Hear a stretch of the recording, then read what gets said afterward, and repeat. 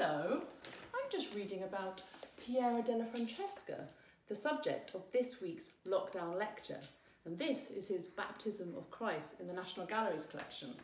Piero was a mathematician as well as a painter, which explains his beautiful use of geometry within his work.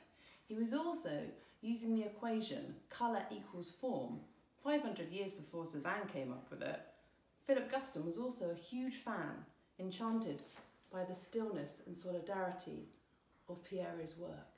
Anyway, join me on Wednesday, the 20th of May at 8:30 via Zoom for lockdown lecture number 6.